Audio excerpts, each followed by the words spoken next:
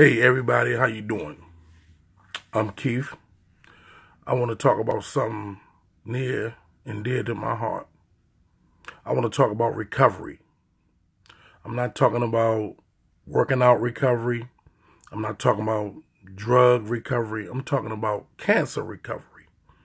There's a lot of videos out there geared to teach us how to get motivated and build muscle and recover from workouts, how to lose weight, what mindset you need to be in to get the job done, to build your body, and it will shape your frame.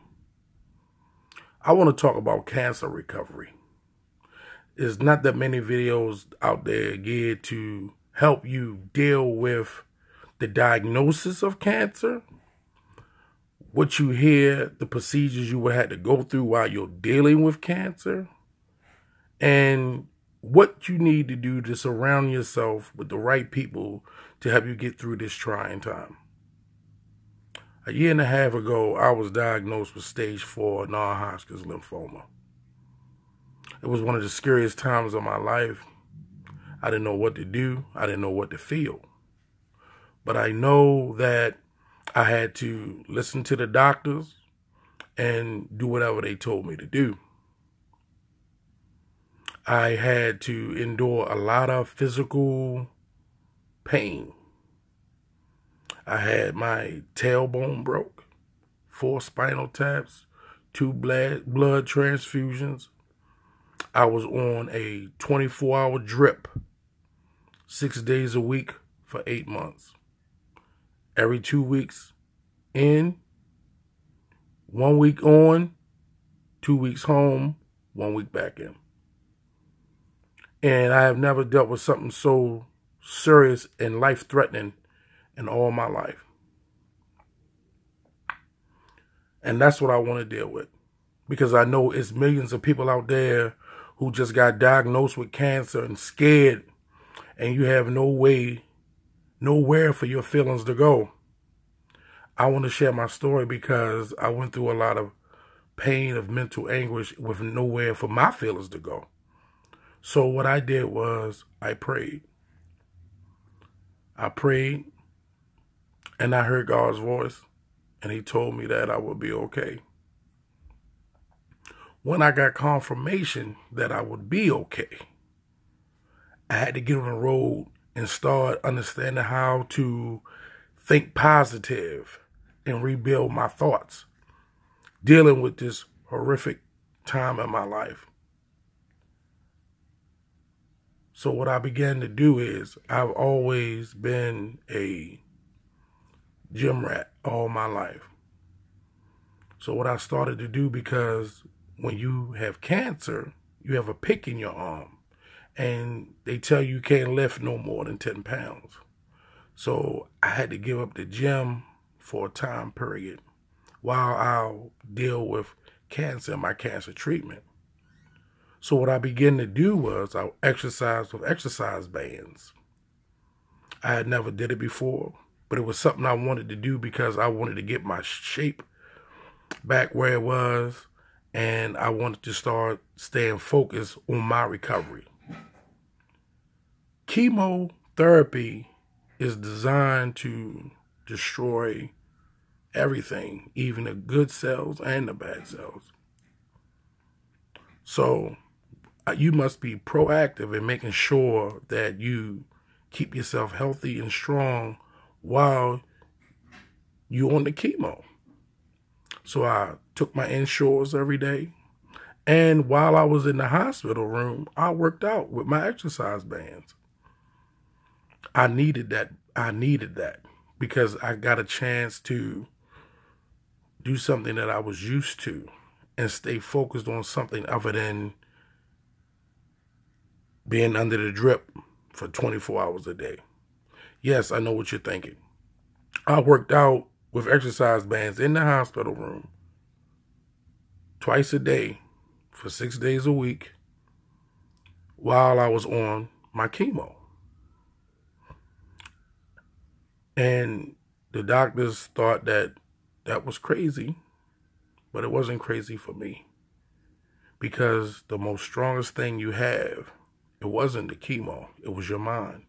It was your will to live. It was your will. It's your will to know that you got to be here for your family members. And you must think positive about that every day.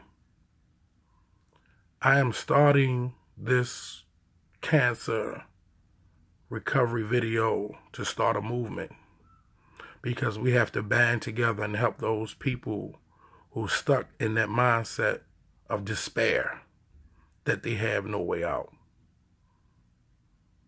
I want to be your voice to your pain, because while you're sitting there under that drip, you must remember that there is a tomorrow. And I know some people are saying, well, what if I'm terminal? What if there is no tomorrow for me? Well, then put a smile on your face and know that your pain will be over. And you can rejoice in that. But if there is a tomorrow for you, I want you to be the best you can be and greet it. Greet your tomorrow. Greet it. Head on. This will be the start of a series of different videos to motivate your mind, body, and spirit. Because to overcome cancer is not just to take chemo, not just to take radiation, not just to take pills. The doctor's diagnosis and the treatment is just part of what you need to be. Just part of it. You got to believe in the power inside you that God gave you. The most powerful thing in this world is your will to survive. Your will to survive. And I want to be the voice to your pain. You can reach out to me. You can subscribe to my YouTube channel, because I'm going to be putting information on here that you will need to hear. You need to know that the chemo is there to help you, but you must put yourself in the right mental position to overcome cancer. Because there's going to be times when you want to give up. There's going to be times when you don't think it's working. There's going to be times when you're just saying, I had enough. Wield yourself. I'm going to give you the tools to wield yourself. And I know you're saying, Keith, what if it's the end for me? What if this is the end?